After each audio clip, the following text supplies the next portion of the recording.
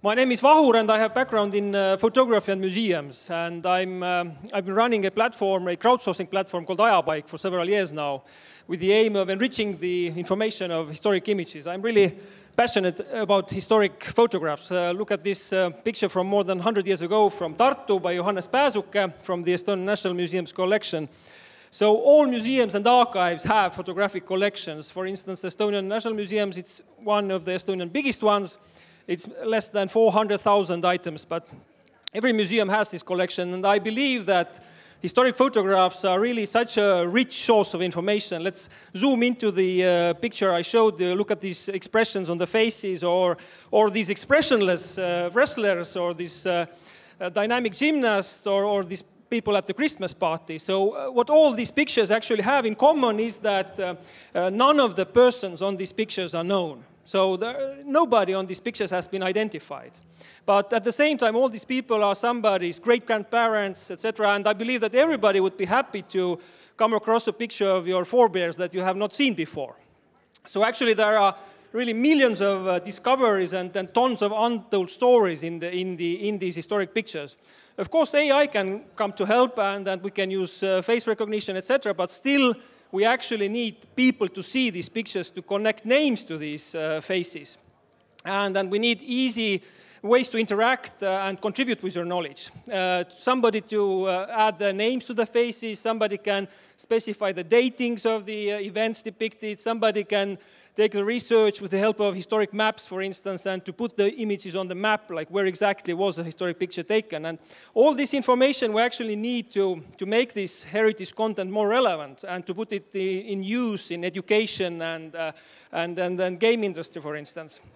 And for instance, the aspect of location awareness, then we can build on top new touristy applications, or for instance, the activity of rephotography, creating this kind of then and now picture pairs, and on augmented reality. All that is needed, or this information is needed for these kind of applications.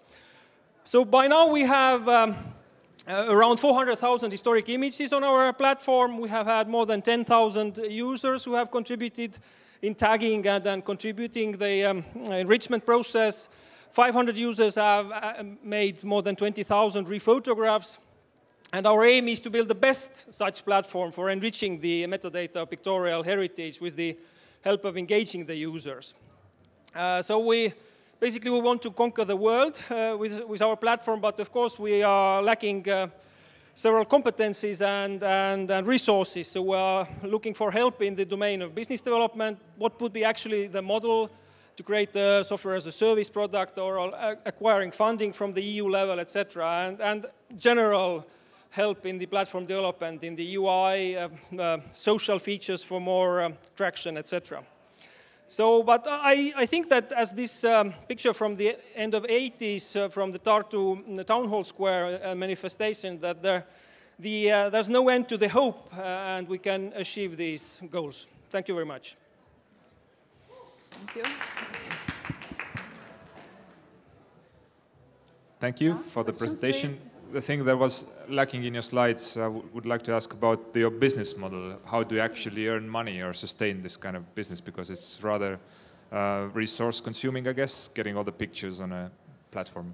Yeah, that's what we are missing, actually. So we basically run this until now as a non-profit initiative with some grant funding. And this is now, by joining the Creative Industries Centre, we are also looking into what would be the sustainable model of operation. So how to run it and then go to the next level.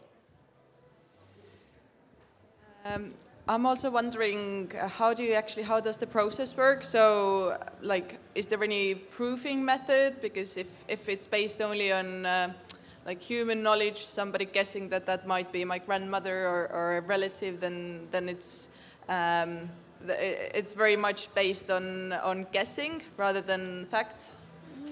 Yeah, well, it's hard to say. So basically, the idea is also that the platform would be most like self-regulatory. So actually, social validation, other users validate other users' suggestions. For instance, when we're talking about geotagging or putting an image on a map. So if several users agree, so it's validated kind of. Of course, with the task of identifying people on the pictures. It always is, you cannot have the final truth, but I mean, we can combine the human knowledge in the crowdsourcing form and AI. So if we have, so millions of images basically are missing identification, but if we can identify a person on one picture, we can use technology to find other instances of the same people, and then we can like weave this fabric of knowledge. Just a quick question more, like have you started developing any AI for it, or do you have any partners, or is it just in the thought process? No, we have some very basic AI in place, so face detection, not recognition yet. And of course, I mean, one of the things we have currently is a lot of training data for AI applications, because for instance, in image analysis, the image sets that have been used for training are contemporary images. But we have a lot of annotated imagery and these kind of aspects that is on the historic pictures, black and white pictures, that has been missing in the training sets of contemporary imagery. Thank you. You said that you have 10,000 users. Yeah, did I understand right? Yeah, we have had over the time who have contributed. Okay. I'm just curious that have you asked from these users that what they value in these photos and what kind of information they are looking, or why they think it's important?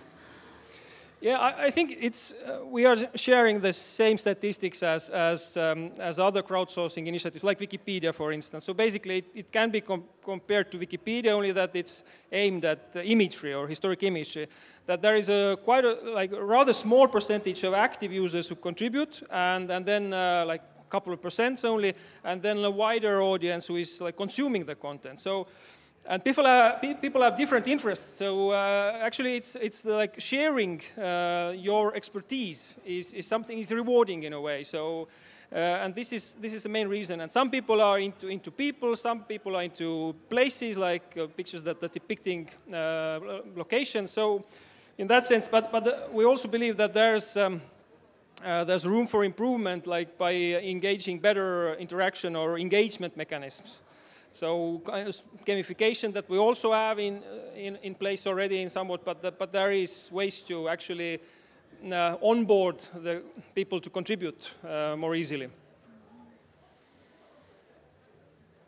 Yeah, thank you. Thank you, Vahur.